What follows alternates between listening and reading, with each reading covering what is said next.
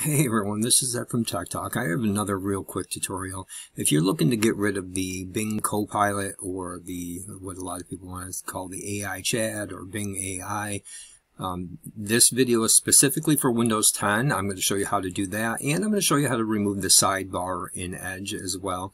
But if you're looking to remove Bing AI or Copilot from Windows 11, go ahead and check out my video in the description. Alright, let me show you real quick how to do this. It's fairly simple.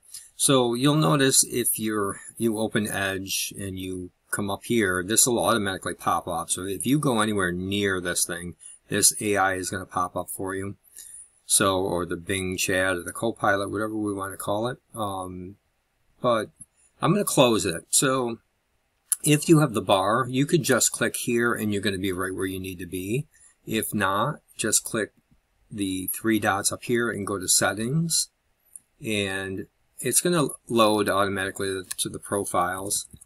Remove profiles and just type in sidebar, and that'll bring you to the Copilot section where you can just disable all of this. Now keep in mind, if you just turn off Show Copilot, Copilot's going to disappear, the bar is going to remain. So what I'm going to do is turn off Always Show Sidebar.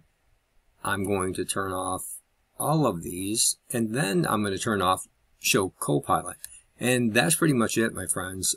We go ahead and hit restart. Anyways, I hope everybody has a happy holiday, and please consider hitting like, subscribe, and share. All right, thank you.